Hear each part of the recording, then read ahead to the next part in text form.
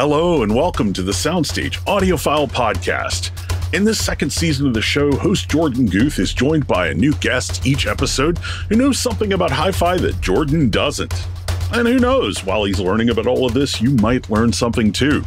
So with no further ado, here's Jorden and this week's guest. Hello and welcome to the SoundStage Audiophile Podcast. Today we have Livio Cucuzza, Chief Design Officer at Sonus Faber, to talk about the new Suprema speaker system. We also have Doug Schneider, founder of SoundStage Network, with us to come into the conversation and help with a little bit more of the technical deep dives. So welcome, gentlemen. Hello, Jorden. Hello. Thanks for having me. Thank you so much for joining us, Livio. And I'm really happy to say that you're actually in the same time zone as us. So this is not like super early or super late for you in the day. I'm in New York right now. At the beautiful new Macintosh townhouse? Yes, in one of our listening room, which is called the disco room. And I think there is an explanation for that. Yeah, not the people listening to this can't see it, but there's a light show going on behind Livio, which is the coolest thing ever. So it puts us in a really good mood for this recording. So I don't want to take up too much time. We have Doug with us, and Doug is going to kind of ask some more technical questions about the new speaker system that was just released. I might interject here and there just out of my own curiosity. And then afterwards, I'd love to talk to you about kind of what this means for Sonus Faber as a whole and kind of more the marketing side of things and maybe the things that aren't as technical revolving around this project of yours. So without further ado, Doug, hit us off. Yeah, so this speaker was released about a week ago or so in Las Vegas. And I was kind of disappointed that everyone, it seemed, who covered it never asked any technical questions about it. They asked about the price. They might have put the height. They might have put the finish. But no, everybody just said, oh, here's Sonus Faber's new, $1 million speaker system because it was shown with Macintosh Electronics. But when something like this comes out, I want to dive deeper into it. And in talking to Livio separately, which is why this podcast came to be really, I said, I want to ask you the tough questions that nobody asked because you're claiming that this is technically advanced. It's not just an expensive speaker for the hell of it, right, Livio? That's what you're saying. As you know, Doug, you visited us, I think the last time was, 3 years ago? About that, maybe more. Yeah. As you know, and as you noticed, back then we had a little revolution in the Sonus Faber R&D years ago, and we hired new engineers. We built new listening rooms, new testing rooms. We have new equipments, and so the level of know-how increased a lot. I mean, we passed from 5 people to 15 in the last years in the R&D department. And so we felt the need to think about our technologies and start over with a new process of inventing new stuff and revising new stuff, the stuff we had. And this is the reason why at one point we decided to collect all these ideas and create the most amazing product possible. And this is the Suprema. And so for people who haven't seen it, I recommend they go to your webpage, sonusfaber.com, because that's what I'm looking at right now. And so I'm going to ask you questions. And it's basically a subwoofer satellite system, but not really a satellite. Big floor standing speaker with 1 or 2 subwoofers. And then you can either get it with 2 subwoofers for $750,000 in the US or 1 subwoofer for $680,000. Okay, 2 speakers and a sub. And I think most people are going to go with the 2 sub approach. But regardless, why is it designed with a separate subwoofer section or sections and floor standing speakers? Many of the flagships from other companies are coming with a single giant, left and right speaker. This is a 2-piece left and right speaker, or left and right speaker and a single sub. What was the idea? I know why I would create a speaker subsystem, but what was your idea? Well, there are many reasons why we did that, and it appears like the only way to do it from the beginning. First of all, you know that our head of research right now, Mario, you met him, I think, yes. the big guy in the R&D. He's coming from the pro audio world. He was designing pro audio drivers for like 20 years. And when we hired him, the first thing that he wanted to really add to the Sonus Faber know-how was his knowledge about very high performances drivers, especially the drivers that are responsible for the bass range. And when he approached the theme of doing the most incredible loudspeaker, of course, the bass section was the part that concerned us the most, because Sonus Faber was always perceived as the beautiful voice, the very refined mid-high, but never had these Wampen bass. Yeah, exactly. So the first ideas that he put it on the table were pretty ambitious. I mean, the subwoofer of Suprema is composed by two 15-inch drivers, and each 15-inch driver was designed by him with this idea in mind of being completely without compromises.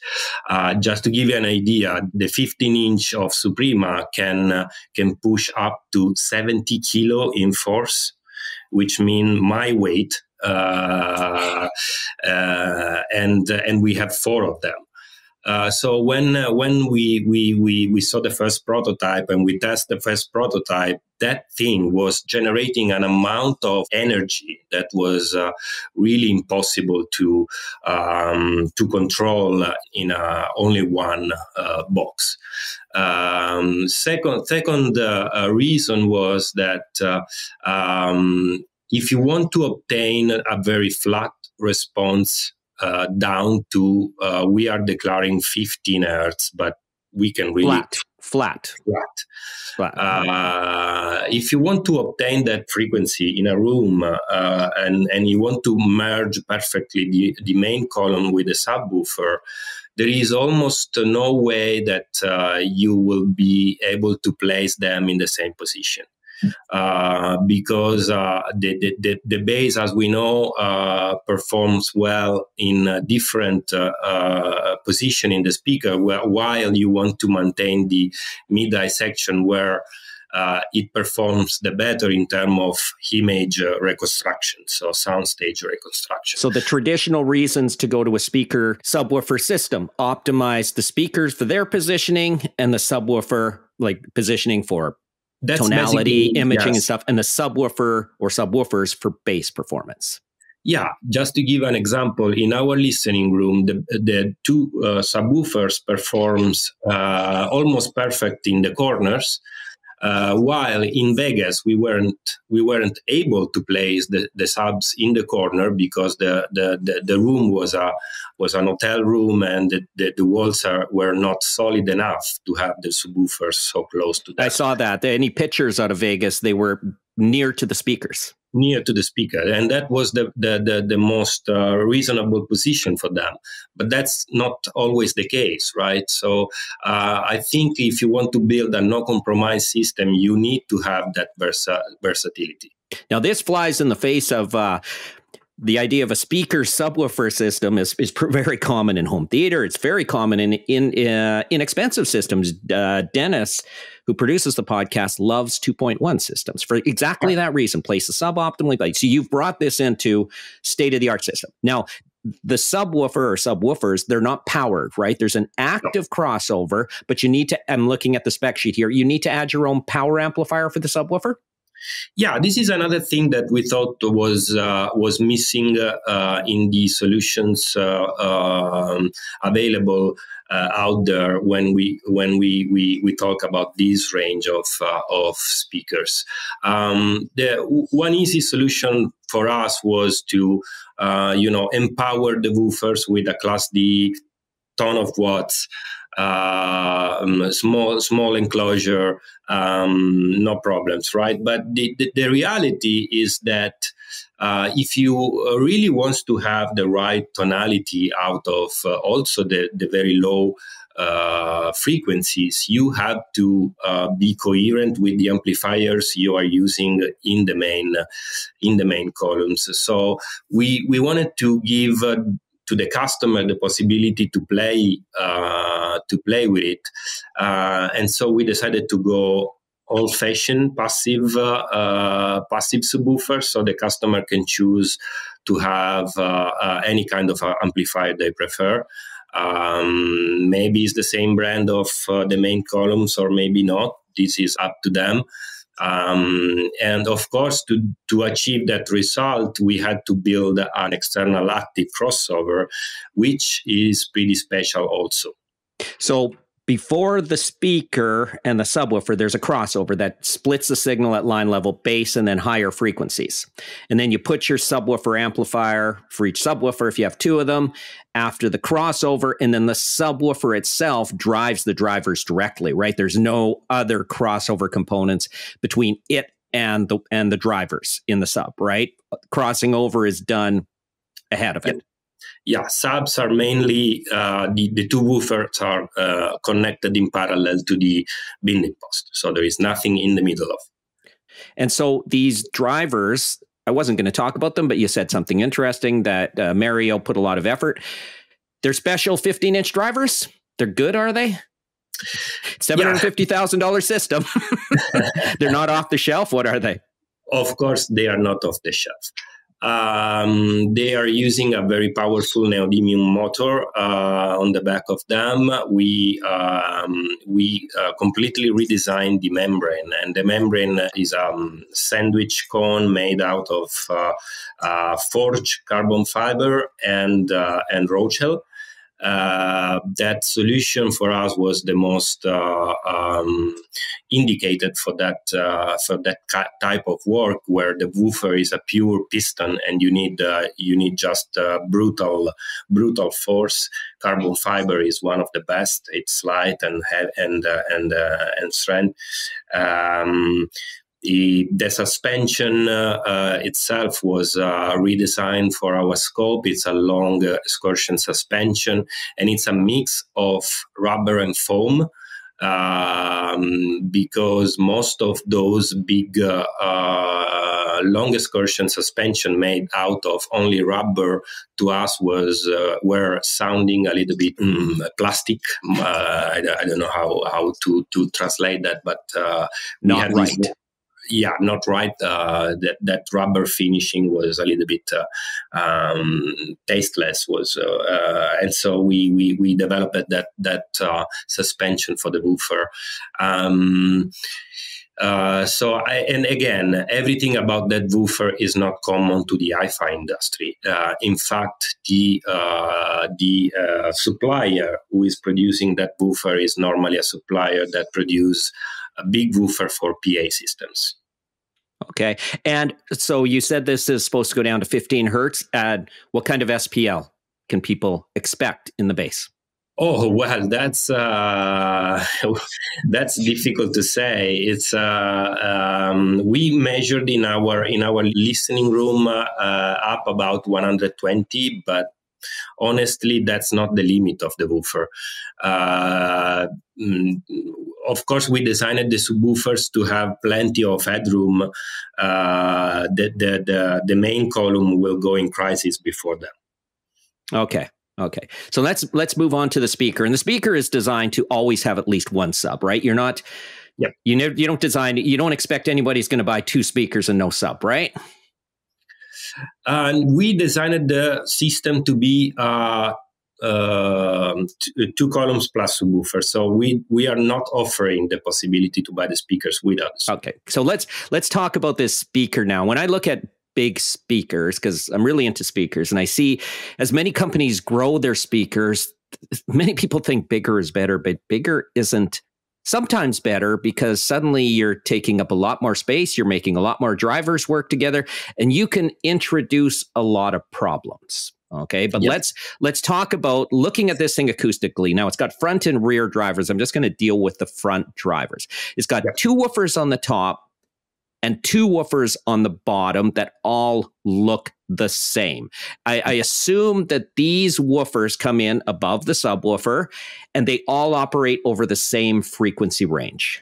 Correct.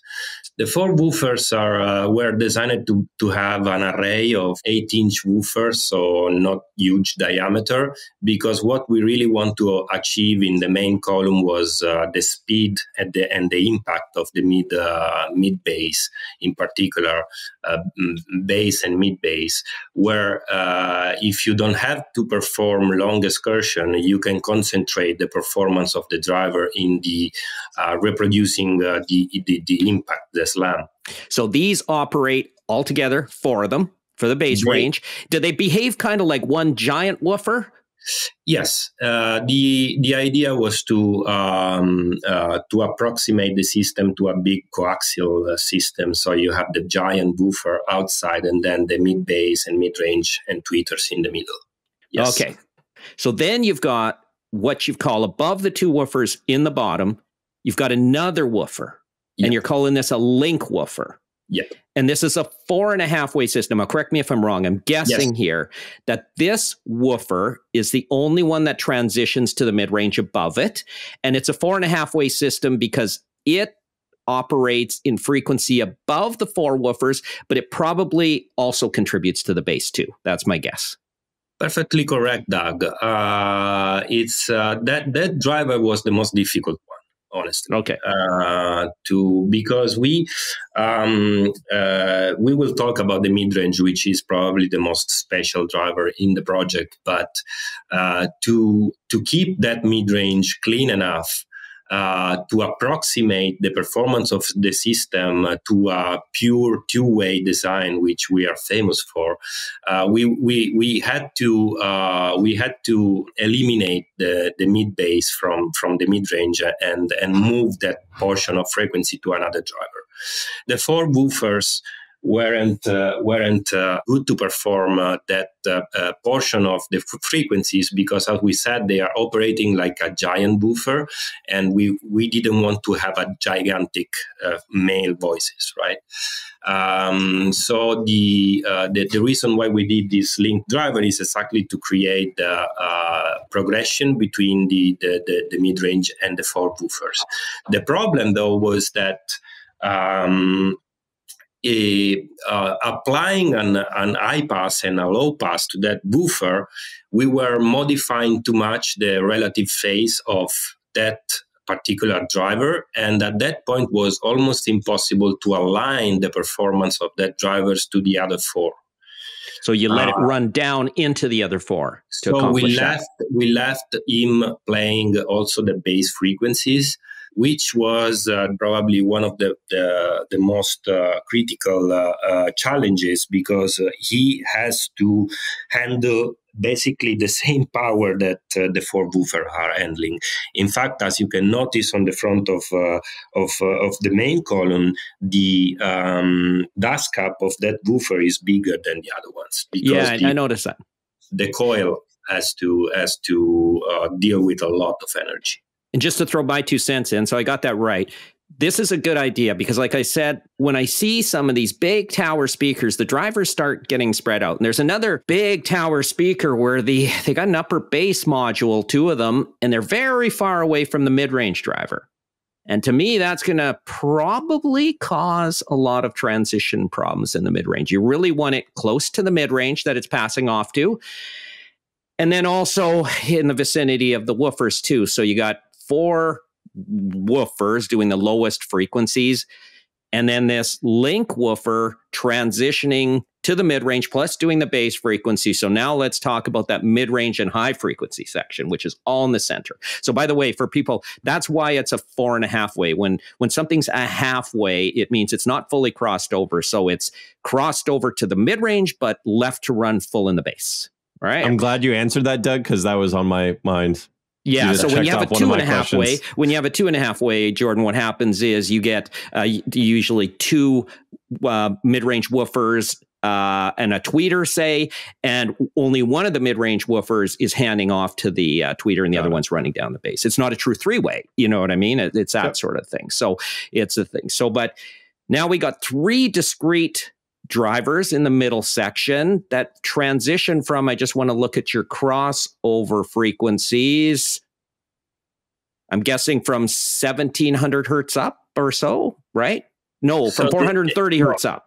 Exactly. The mid-range starts at 430.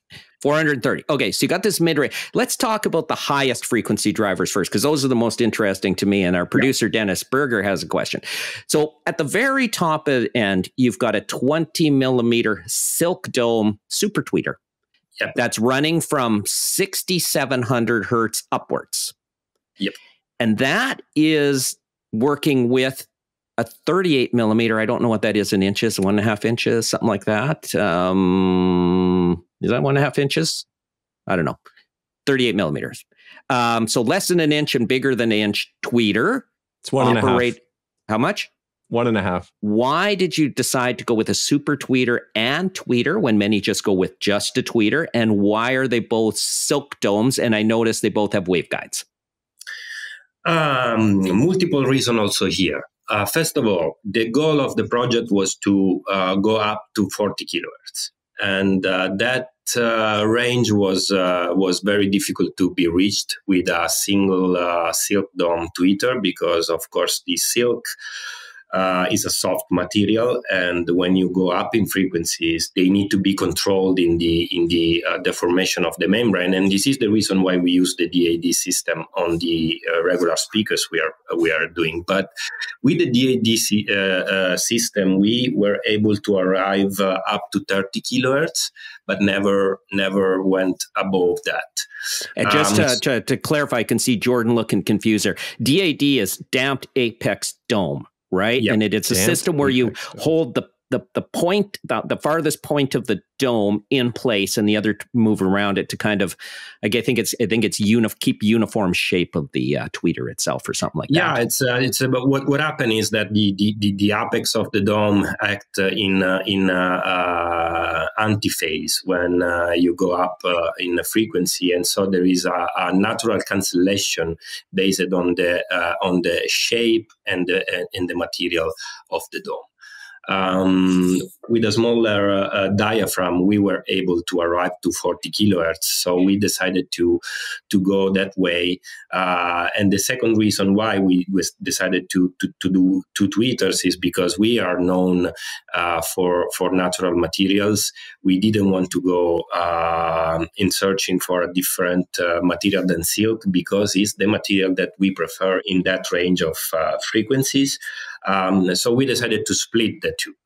The third reason is that we made in the last years some experiment and research around the dome mid-ranges.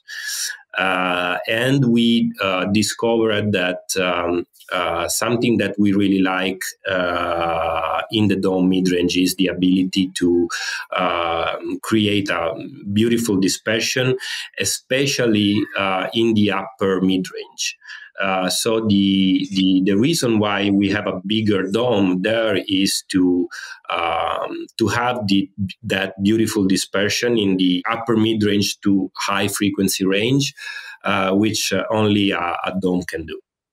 And so you've got, and I'm a fan of dome mid-ranges because I'm a fan of this other speaker on the market that uses dome mid-range really well. So, and I wasn't really thinking about that, but that's a good point. But the super tweeter, let's just go back to that. You say it can extend higher. Is that because the Silk Dome is stiffer because it's a smaller size than if it were a bigger size? No, it's just because the silk is so soft. Then when you want to produce a bigger dome, you have to dump the silk in some way to don't create distortion in the membrane. And when you dump the silk, you automatically cut the high frequencies. So when you go with smaller size, you can leave the silk free from any dumping, and at that point the dome can perform very high frequencies. Oh, so it's not a coated silk dome; it's a straight up silk dome. It's coated, but it's not heavy coated like the bigger one. Okay. So you got those two silk dome tweeter and super tweeter, and then you've said just a few minutes ago the mid-range, the 6.5-inch mid-range, is the most special driver in this system. This is something new. I don't know anything about it other than it's got a dual driver motor system with neodymium ring magnet. Yeah. The mid-range is the most important part of the spectrum, not only for us. It's, I think, is the component that all the hi-fi industry always glorified the most, because it's responsible of that portion of the frequency where our human ears are more sensitive.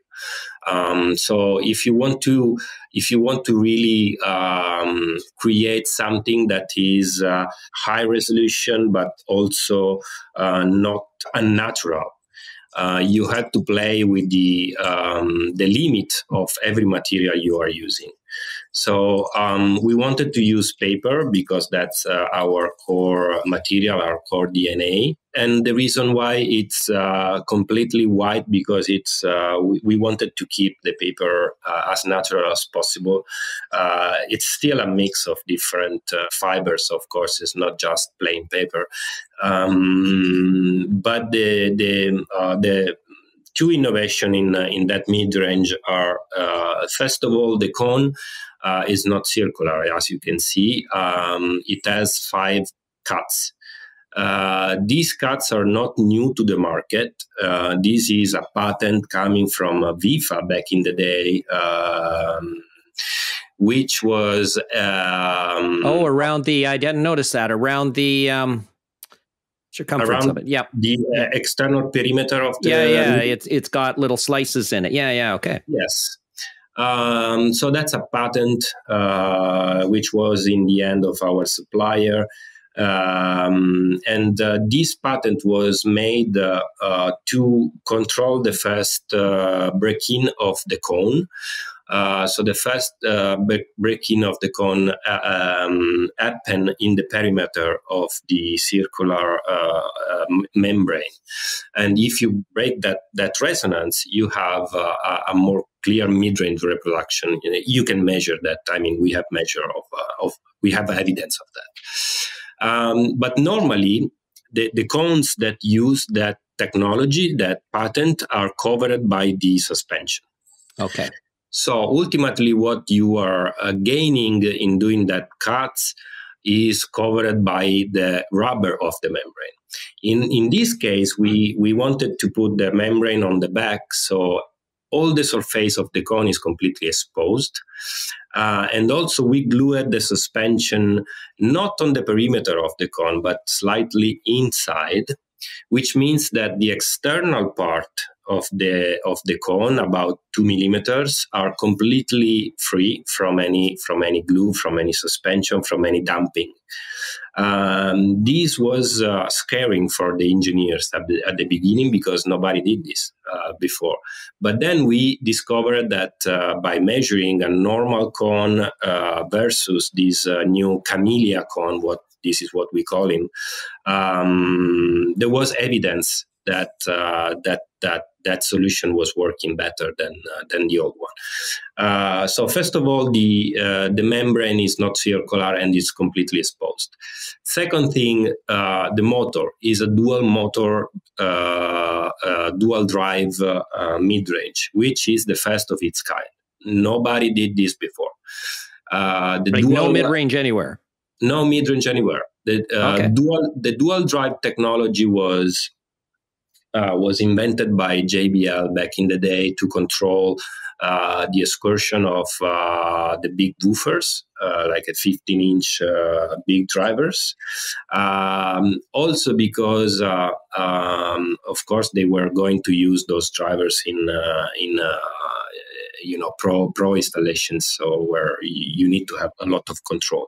So we said, what if we apply those rules of control and dynamic to a mid-range? What we will gain from that? We did some tests. We had to play with the weight of the coils because with a dual drive motor, you are using double the coils, which is not what you really want in a mid-range to increase the weight of the unit. So we had to reduce the weight of the two coils.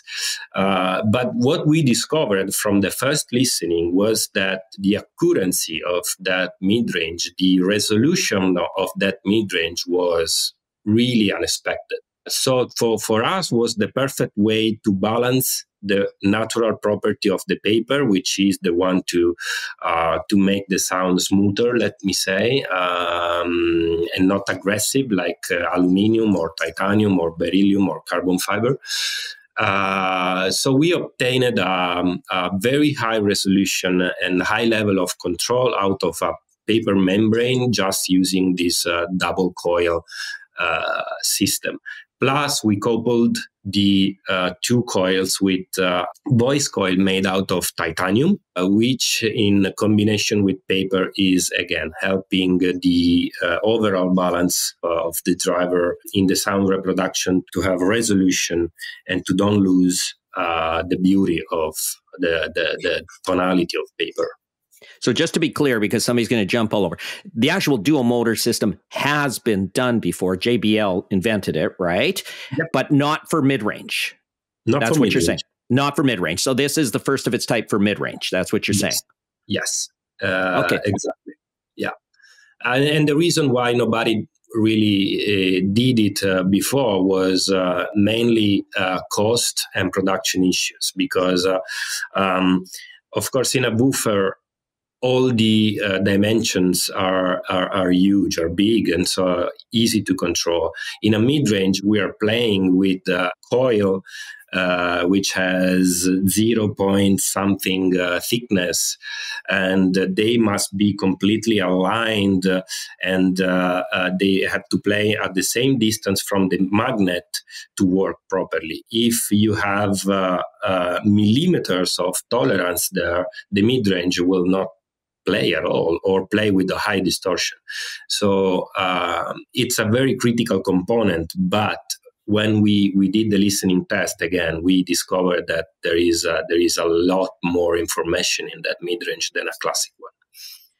Okay, so for anybody looking at the speaker, the highest most frequencies are handled by that super tweeter. Then the high-ish frequencies are handled by the bigger dome tweeter.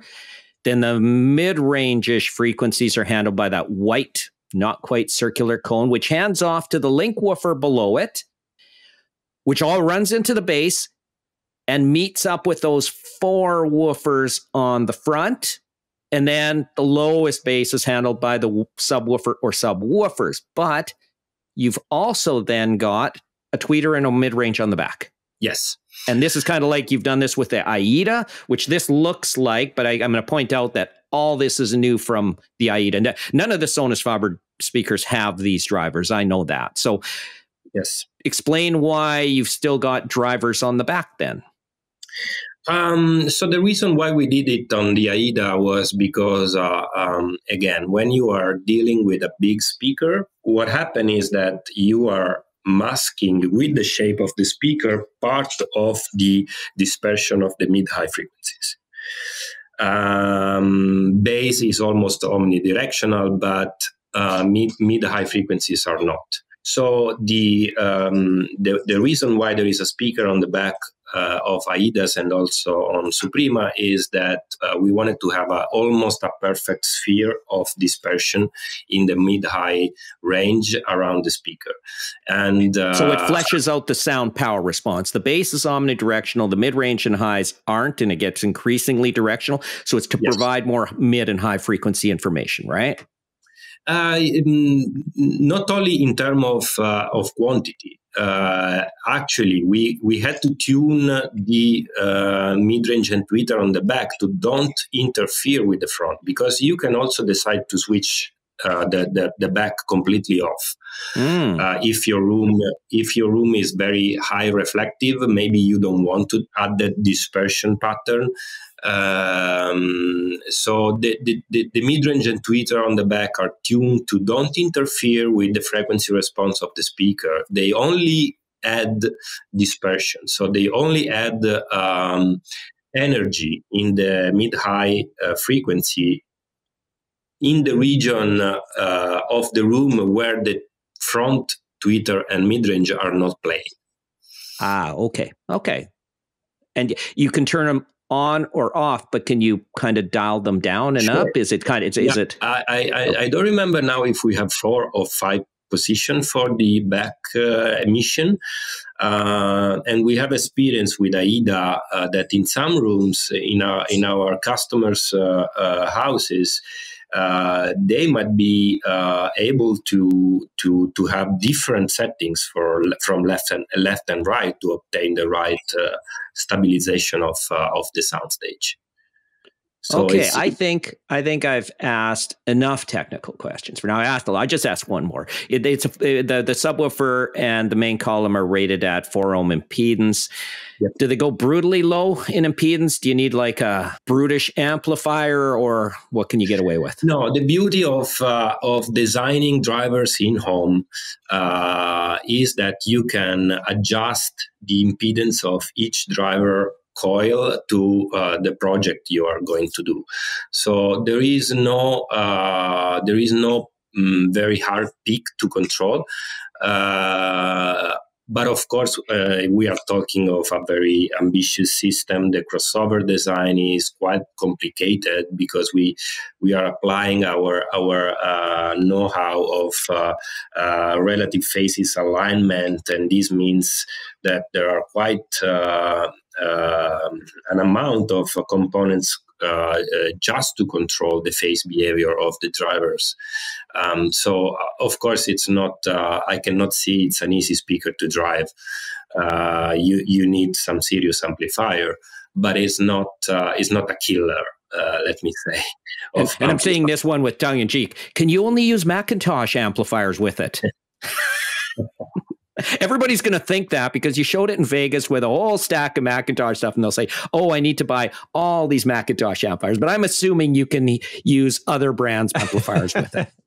Yes, of course. We tested the speaker with many brands of amplifiers. Was the beauty of having Macintosh with us in this development was that, of course, we could benefit from the presence of the output transformers in some cases where you need to have that balance in the overall performance. But we tested them with standard amplifiers, low power amplifiers, tube amplifiers. Really, I mean, that's the beauty of our game, right? Is to have the possibility to play with amplifiers. Well, exactly, and I think that's going to make other companies happy because people do get this idea when something is shown with something at a show, and then you show it twice or 3 times, they think, oh, that's the only products that go together. But you've designed this speaker system to be compatible with it. Yeah, and also regarding the choice of amplifiers, we didn't mention about the crossover network. That the reason why we did the crossover in that way is because we know that the active crossover for the sub and the speakers. The active crossover, sorry, yes,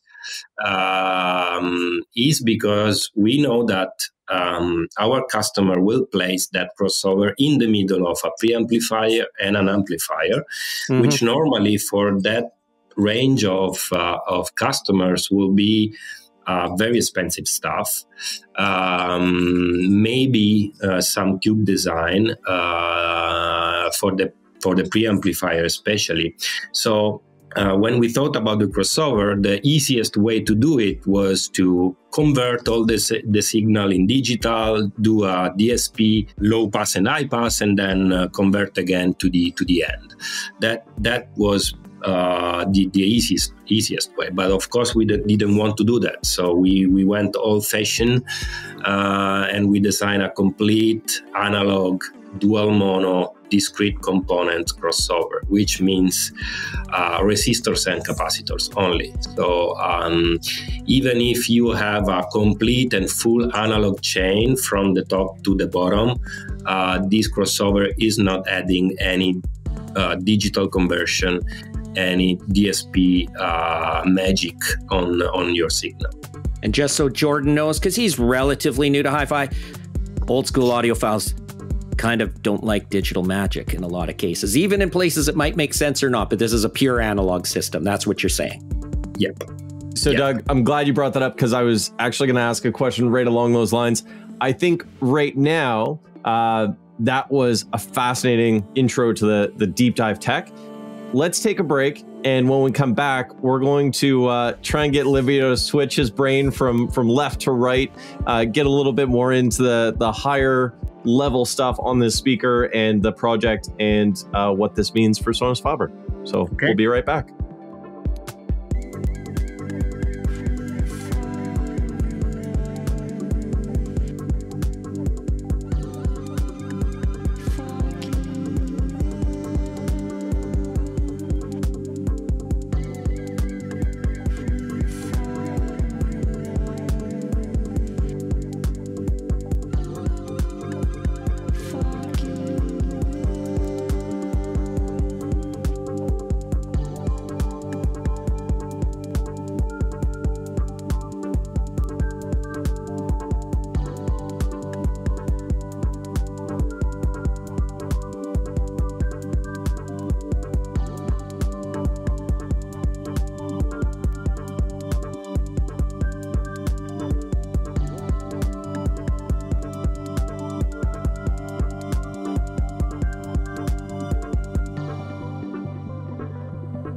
Welcome back to the SoundStage Audiophile Podcast. We have Livio from Sonus Faber with us.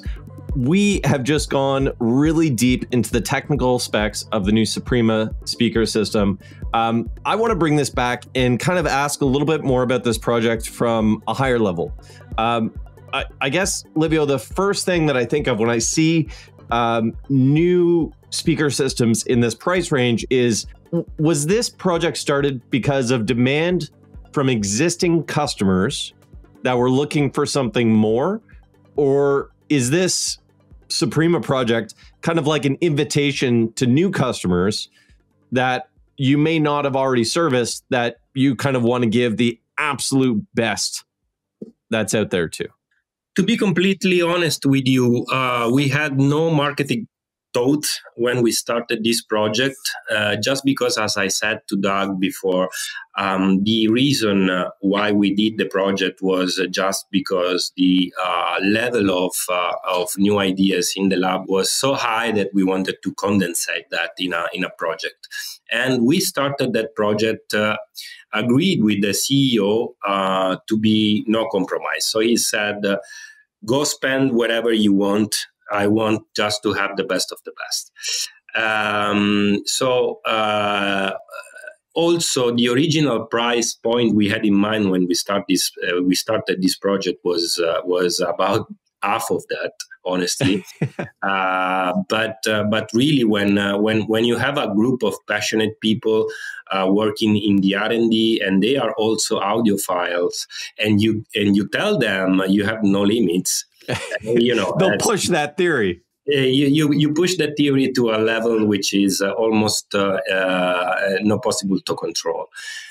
So when we had the final prototype, we went in front of the CEO and the new owners, and we said, well, this is what we this is what we designed. Let's see if there is a market for this kind of monster. And the reply from our sales chain was positive. They all said, if the speaker is performing like you are promising, we will have a market for that. So in this case, all the process was upside down. Let me say, we started from scratch, and when we arrived to a point where we were satisfied, we said, okay, let's produce it. So I find that absolutely fascinating, because it's this idea that you're not manufacturing something, you're not coming up with something based on like a salesperson notes over the years or something like that. You're really coming up with something that's completely driven by the passion of the people that are designing and making it. Yeah, and just to add something to that, when we invited a restricted group of distributors and dealers and people that we trust to listen to Suprema, and especially people that deal with this kind of super high-end crazy speakers, we had a fantastic feedback saying that Suprema was really special among the competitor, and so we found that with Suprema we can also establish the name of Sonus Faber in a higher category, and play the game of the best of the best. So that to me is fascinating. It leads me to this other idea, which is, you mentioned when you were talking to Doug, you mentioned it a few times, the old-fashioned approach to things. And I find that there's a really neat juxtaposition between the old-fashioned approach that you have, but then you have like some of the newest materials or a driver that's never really been made before. So there's this old-fashioned approach with the absolute pinnacle of technology, design, materials, all of that stuff. So was this always going to be intended to be like an analog system? And was there ever a thought of a digital processor in there to kind of make your lives easier? Or were these fundamentals that you and the designers were saying, like, no, like this is what we want? Yeah, of course, we were tempted by, using a Class D amplifier and a digital DSP for the subwoofer. That would be much easier. In the digital domain, you can do almost everything. But when you listen a pair of subwoofer like those, first of all, when you have big surfaces, big radiation surfaces like a 415-inch, you don't really need to have equalization. You don't need to have a digital EQ that is compensating the lack of surface or the lack of volume inside the box. So this was a reason why we were able to go full analog. Plus, when you hear a system like that moved by classic AB amplifiers, very powerful, of course, amplifiers, and no digital in between the signal, I think the performance are really different and really interesting for the audience in particular. That's an interesting point to Jorden, actually, is because not that digital can't do great things, but oftentimes digital is used as a problem solver to the laws of physics. So you need a certain cabinet volume to produce the basic driver, goes along with the cabinet volume in this. So you get some mini subwoofer and you don't have the driver size or the cabinet volume. Yep. Or you have a big woofer in a little box and you don't have the volume. So you use the digital to kind of crank things up and force it to do what physics won't allow you to do. You know, you kind of defy the laws of physics by forcing things. So what you're saying, Livio, is you just made it as big as you needed to. Yeah, exactly. And when you do this, you have the possibility to work with drivers that are not moving like crazy, because if you put a long excursion woofer in a very small box, you have to push with the EQ at a level that woofer is doing meters of excursion. If you measure that, it will give the 20 hertz. But those 20 hertz are not the same 20 hertz of a big woofer, which is not moving. It's a complete different feeling. You can feel that 20 hertz in your body instead of having just the feeling that something is happening, but it's not really realistic. When you have this wall of sound moving air in front of you, it's a feeling you have in the big concert where you have these 18 inches that are pushing in front of you. I was out for coffee with Dr. Floyd Toole the other day, and I was talking to him about psychoacoustics. And I said, do you think that we'll get to a point where, we'll trick people into hearing, for example, deeper bass by doing something psychoacoustically? The bass isn't really there. And he said, well, you already do that. He said, if you give someone the harmonics of a bass frequency, their brain will think they're hearing the bass frequency. However, he said you won't actually feel the bass frequency. Yeah, there is a pretty famous software that everybody in the industry will use to create that harmonics in small active speakers. So it's you have the feeling, and that's okay if you are listening music. In a random environment, it's fine. But if you want to really hear what an orchestra can do in a dedicated listening room, you need to have those big surface that really play move the air. Move the air. Yeah. Now, and you mentioned it a couple times about kind of the materials that are used for the drivers and all of that. One material that you kind of mentioned, and I don't want to get too technical because I can't, and I think Doug did a really good job covering that, but you mentioned cork as one of the internal materials. Is this is this a novel material to use in speakers, and what kind of led you to using cork? I just find that fascinating. So to explain why we headed to that decision, to that material, we have where to exactly is the cork used, Livio? It's the mid-range. It's the mid-range enclosure. Inside the cabinet. Inside the cabinet, because the mid-range enclosure plus the two tweeter, that element in the middle of the speaker, can also rotate. It's tiltable and adjust. So it's an independent. Oh yeah, it's an independent chamber, and it's activated from the back of the speaker to be tilted and oriented to the listener position. Well, that's kind of a big thing I missed, isn't it? Okay. Yeah, okay. And this is going to lead me to a million other questions. But sorry. Cork. So the cork, where did cork come from? The cork comes from our necessity to push the boundaries of internal reflection a little bit further. Sonus Faber was not all the people knows that Sonus Faber was the first inventing the lute shape back in the day with the Guarneri, the first Guarneri homage. Lute shape is that shape that basically now all the speakers have, where you don't have parallel walls left and right. They are not boxed enclosure. They have these organic shape that goes from front to the back. Sonus Faber was the first to introduce that, and Franco Serbli, the founder, was the first to understand the benefit of having non-parallel walls inside the cabinet. And what year are we talking? 90. I think it was 92, 93. Okay.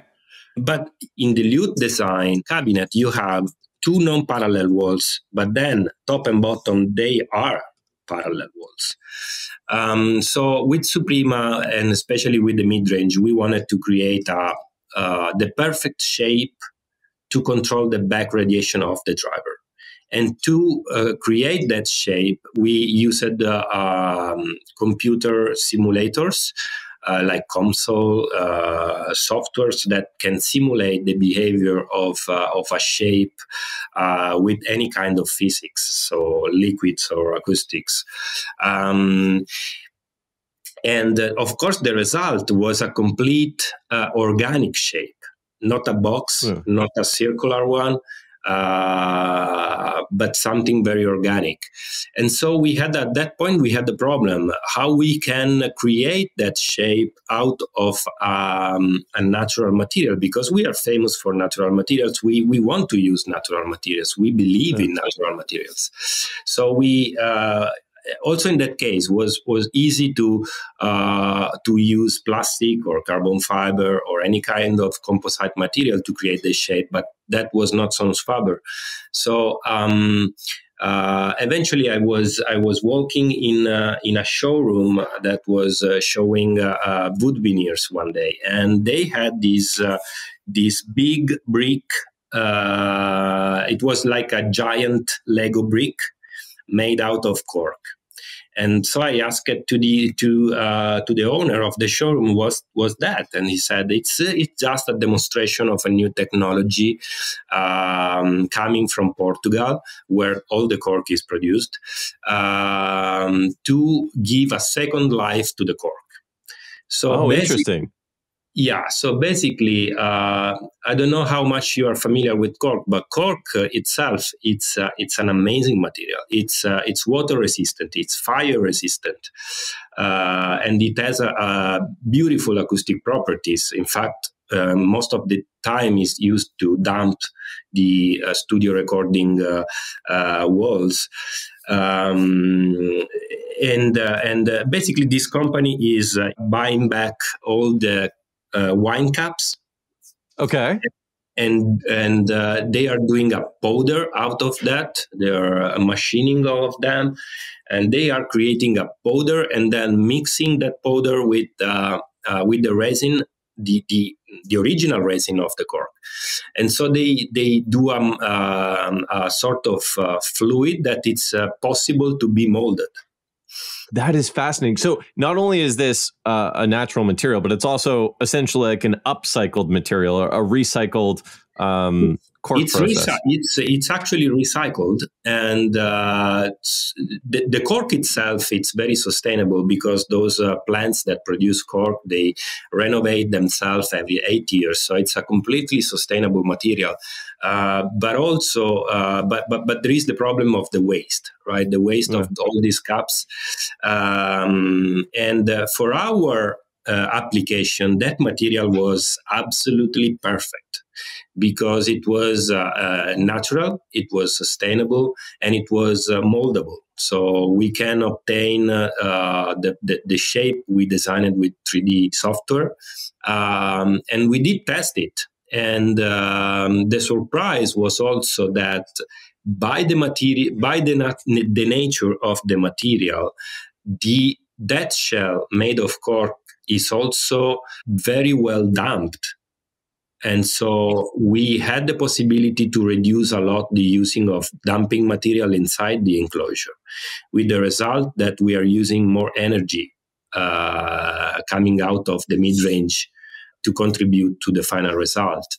And this is something that we want to use in the future. This is this cork enclosure will be present in our future development, because also it's something that you can do in larger scale, which was another target of the project. Because if you produce a technology which is amazing, but you cannot use in normal speakers, what's the meaning of that, right? Yeah, that was actually another one of my questions, and it's this idea that some of these flagship products are so great, but if the rest of the line doesn't benefit from the technology that's used, maybe not all of it. Like obviously there's probably a large amount that is just not financially feasible to bring down to another range of speakers. But this technology that's in the Suprema is going to essentially make its way, or at least some of it is going to make its way into other future projects from Sonus Faber. Yeah, and that's exactly the reason why we wanted to do this speaker. Because when you have in the hand all this technology and all these new ideas, to make those ideas at the service of the company, you have to experiment that, you have to make them reality. And a project like Suprema was the best way to do them.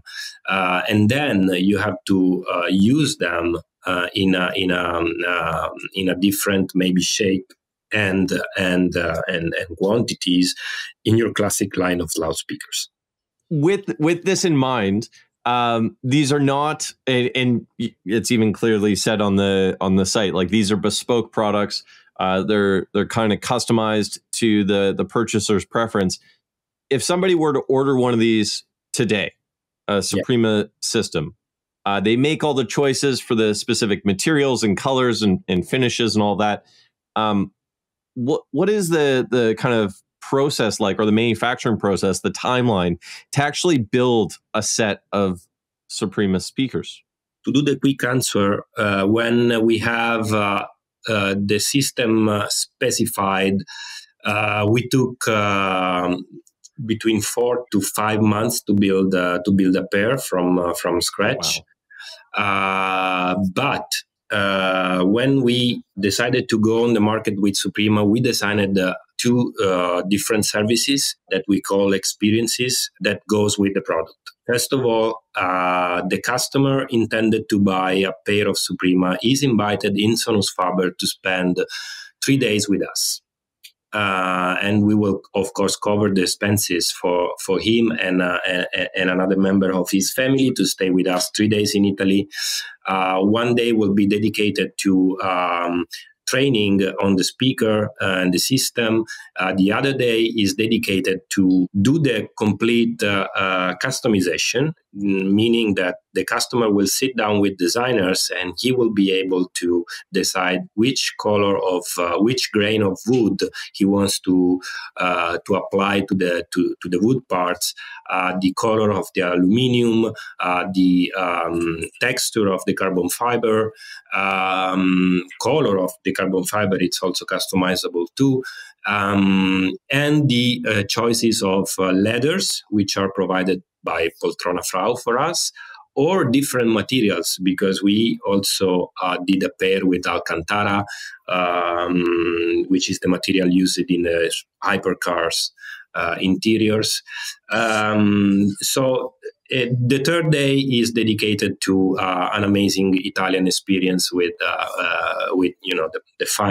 fine restaurants and the amazing historical places. So I'm going to jump in here because this really kicks ass, because I see these big speakers and I think to myself, well, I hope it comes with something more. Now, if any rich person is listening, I've been to the Sonus Faber area a few times, and I would go in a heartbeat, to see that again. So you're not going out to, some industrial park in the middle of an, big American city. You're going to a really cool place. So that would be great for 3 days.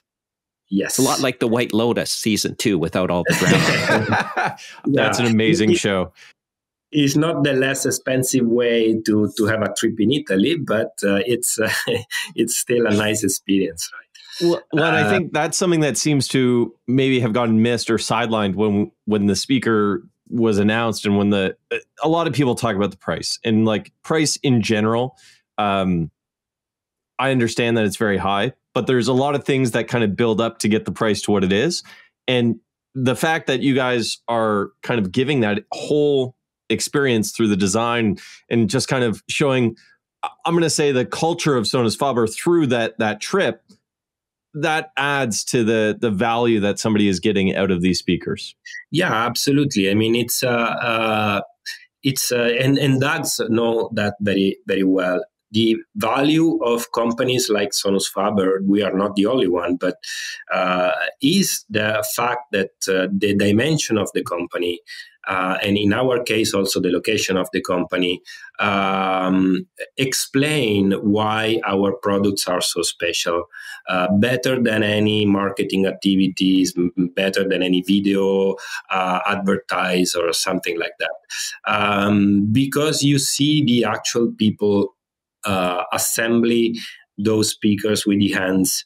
And there is nothing automized. Everything is made human level, let me say.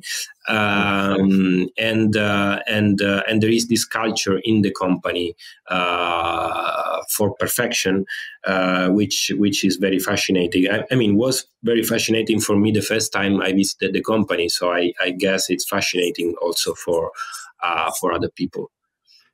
And for somebody that may want to listen to these, yes. You right now are in the Macintosh townhome in New York. Is New York going to get a set of Supremas installed as part of the listening experience, or where else can you actually listen to a set of Supremas? Well, of course, the townhouse will be the first. The pair that were demonstrated in Vegas are coming here, and they will be installed in the main room at the townhouse. But we have also several showrooms and shops that will have Suprema on demonstration before summer. So USA will be covered soon. Will be the speaker will be introduced in the Shanghai show in April. So we will see how many of our dealers will buy Suprema for demonstrating it.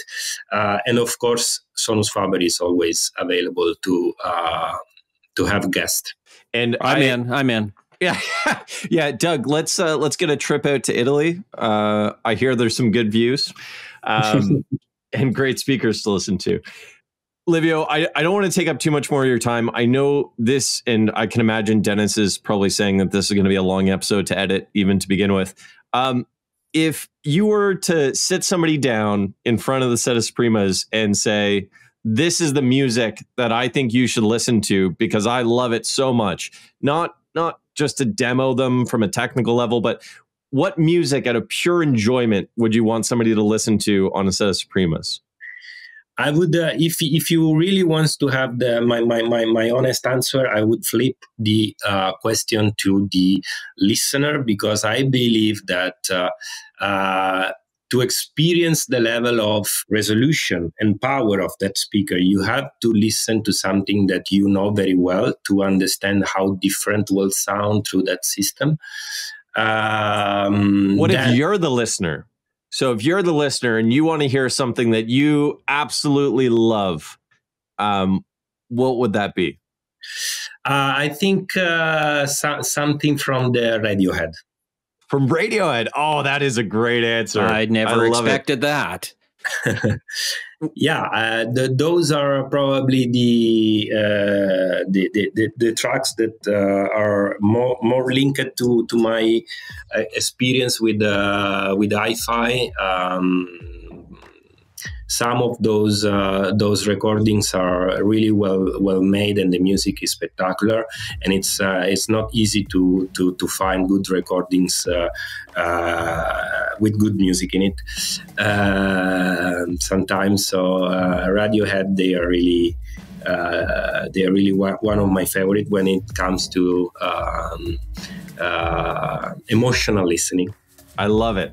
I already have a lot of Radiohead on my playlist, so I'm really happy you said that. I'm going to listen to it as I drive for the rest of the day. Then what we said during the demonstration in Vegas is that a speaker like Suprema, especially with that system connected to, has to perform basically everything. So we played from acoustic jazz to pure voices, to big orchestras, but also we had requests of heavy disco tracks, and we played them, and we had a lot of fun.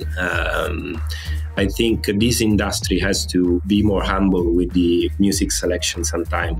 We pretend that all our listeners are classic music listener or jazz music listener, but that's too limiting. I love that idea, because for me, hi-fi at the end of the day is really about kind of getting the most out of the music that you are passionate about. So I love it. I agree 100% with that. 100%. Livio, thank you so much for taking the time. I know this was quite a long episode to record, so I really, really appreciate it. Is there anything else that you want to say, anywhere that you would want to direct people that are listening to kind of check out just as we close up?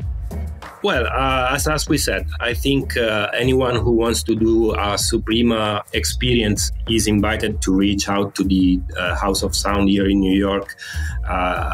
Ricky here will take care of you and let you having an amazing experience, which is not related only to the music. I mean, the house is pretty spectacular. So I invite everyone can visit here the place to do it. Thank you so much, Livio. And thank you, Doug. Sorry. Thank you, Doug, as well for jumping in. Yes, and I want to thank Livio for getting on with the tough questions. They needed to be asked, and he answered everything. That's good. Even if I'm a designer and not an acoustic guy. So Hey, why don't you give a shout out to your team? Who are the guys who designed this speaker? Because it wasn't you who designed the whole thing. So in this case, the team was pretty large. Mario Passarelli was, of course, in charge of the overall acoustic of the project. He designed every driver from scratch. Plus, of course, he gave direction to the mechanical designers to design the enclosure. Marco Trentin, he's with me from the beginning of my adventure with the company. He designed with me AIDA, and so he was in charge of mechanical design of this huge piece. Alberto Demel, my right hand in design. He's responsible of most of the industrial design on the speaker, and everyone in the acoustic department made his contribution, because we made several listening session with different crossovers, and anyone contributed to that. So Florian, Andrea, all of the acoustic guys were part of the project, and I'm really proud of them. Amazing. Thank you so much. Take care, everyone, and all the best. Ciao. Bye-bye. Ciao.